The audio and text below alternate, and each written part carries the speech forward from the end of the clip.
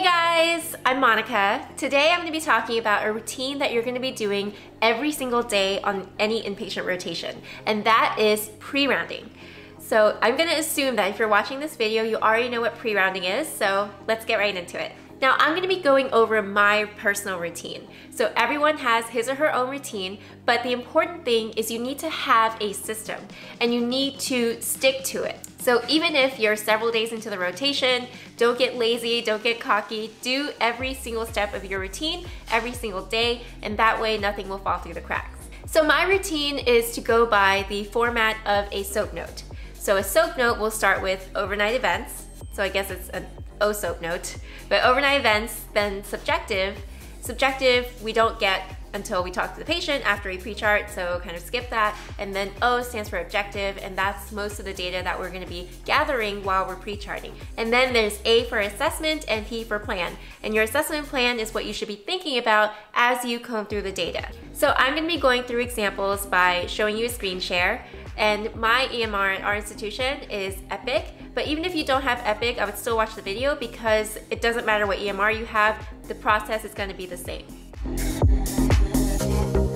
And one more big tip I want to give is to set yourself up for success. So once you have a system down, I would customize your EMR so that it makes it very efficient for you to go through your routine step by step. So for example, for me, when I open up a patient's chart, my tabs are in the order of how I would pre-chart. And that way I don't forget any steps.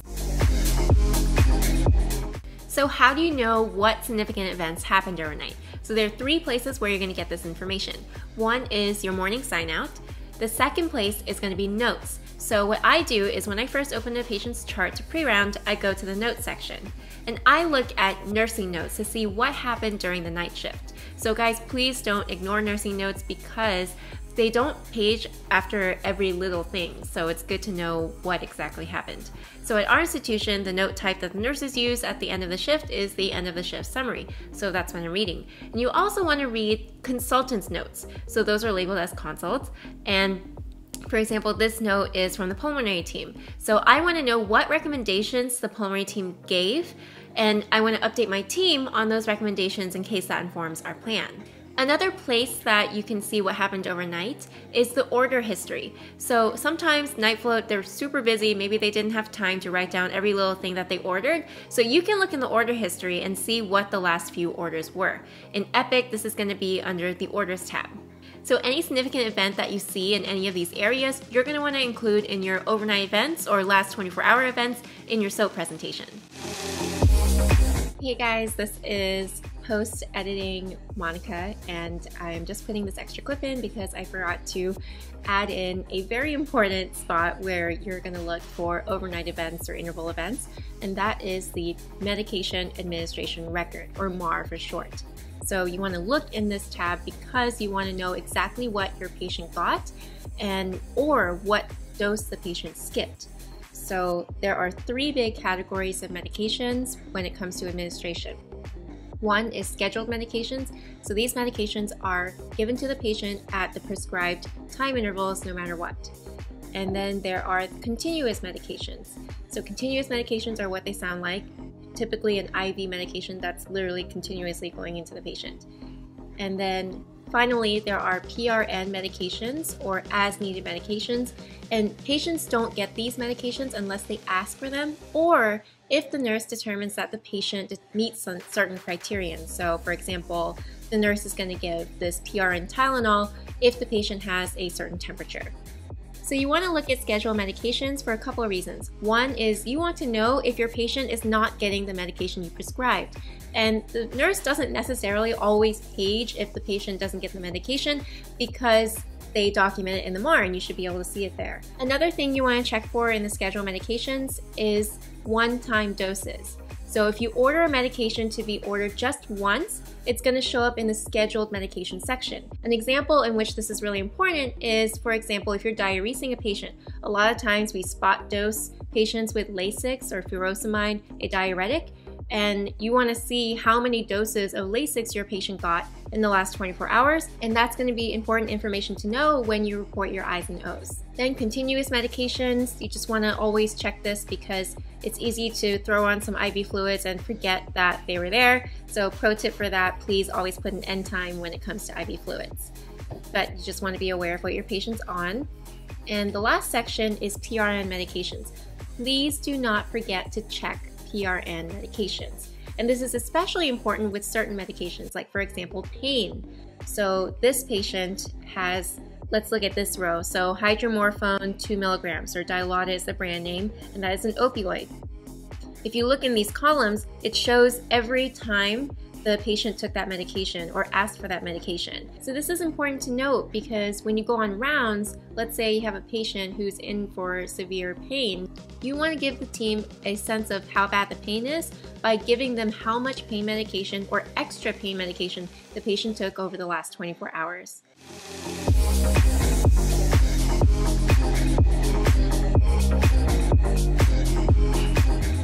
So next is vital signs. So for vital signs, obviously you want to go to the vital sign tab in your EMR, and if you have Epic, this is what that will look like. So let's walk through each vital sign and talk about what information would be important.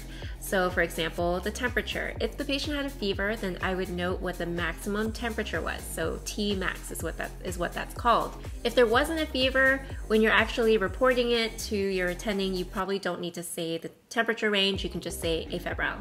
For heart rate, again, I would also give a range, and that's listed for you right here. So for blood pressure, the convention is to give a range for both the systolic and the diastolic. And luckily in Epic, you have that already written for you here, the minimum and the maximum for both the systolic and the diastolic, and I would write all that down. So the next one is SpO2, otherwise known as oxygen saturation. And for that, you also want to give a range if there is a range, or you can say that the patient is just standing well on room air when you actually do your presentation. When you're actually writing down your numbers, note what the range is, but also how much oxygen the patient is on. So it's really important to know whether the patient's on room air or on, say, 2 liters in nasal cannula. So then there's weight. I kind of group weight with the other vital signs, and this trend can be very helpful when you're diuresing a patient, for example. So when you write your numbers down, I would note today's weight and then also yesterday's weight to get a sense of the trend.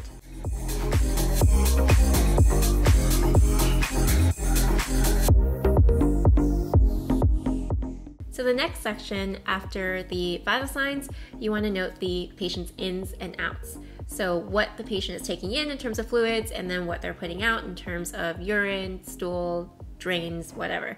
So for this one, what I usually do is I'll adjust the view so that it's showing everything in 24-hour intervals.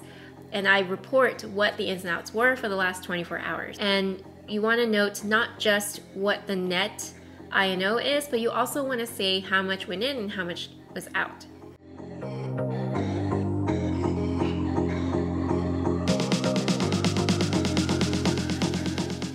So moving on down the note template, you would have your physical exam, but you haven't seen the patient yet, so skip that. And then next would be your labs. So in Epic, there is a results tab, and this is what it looks like. So the first thing I do when I'm looking at the results is to actually go to new results view. And when I put it in new results view, it's showing me only the new results. So why is that important? Because when you first admit a patient, you might order a lab that takes like 5 days to come back. Well, on day 5, maybe you've totally forgotten about that lab, like you don't even remember that you ordered it. So this way, by looking at just the new results, it will show you that result regardless of whenever it was ordered. Because the way that the results tab reports the results is by the day it was ordered. So that's really important to know. So once you're done looking at the new results, you can click time mark. So there's this button here on Epic, and that makes everything not italicized again. So it makes everything regular again so that it's easier for you to read. So now you can focus on your daily labs, for example, the CBC. So that's what's shown here. And what's important to know is you don't want to just write down today's value. You want to write down yesterday's value as well, or you want to note whether or not it's stable. So trends are very important in medicine, and you want to make sure you look back, not even just one day, but a few days to really get a sense of what's happening to that lab value. So I had a mistake before where I was just comparing today's value with yesterday's value, and in reality, the hemoglobin was just very, very slowly trending down, but it had trended down a significant amount since admission. So I didn't realize that because I was just looking one day at a time.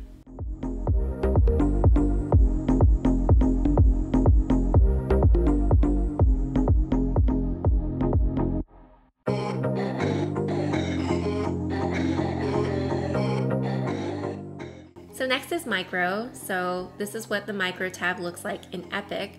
And what I like to do is actually sort by result date, because what that's going to do is sort it by the date the test resulted. So it would put all the newest results on top, as opposed to date and time, which sorts it by when the test was ordered. So again, making it confusing, because if you ordered something several days ago, you're going to forget to look for that result. And for culture results, don't forget to always look at them, even though they say in process or preliminary, because new things might have come back and they just don't mark it as final yet because they're still looking at the cultures. So it could be that speciation came back or sensitivities came back, and so you want to definitely note that.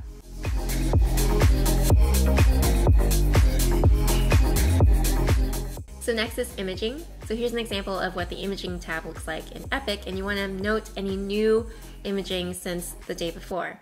And what I typically do is I'll write down just the key stuff from the impression, but I will read through the whole report, and I highly recommend that you do that, because sometimes there are incidental findings that may need to be followed up later, but it just wasn't noted as a key thing in the impression. So in our version of Epic, we actually have a separate tab for cardiology. So you have to remember to look at the cardiology tabs for specifically cardiology tests. So for example, like an echo. So next after imaging is going to be your procedures and your studies. So I don't have an example of that here, but just know that you do need to look at procedures, and it's really important that you read the brief op note that the proceduralist or surgeon wrote, so that you know what happened during the case and whether or not there were any complications. And oftentimes too, like GI for example, they'll put in their colonoscopy note, their op note, what their recommendations are at the bottom. And finally, you have pathology. So this is what a pathology tab would look like, and you want to make sure that you check that every day, because of course pathology can take a few days to come back, so you don't want to forget to check that. So remember to check that tab each day.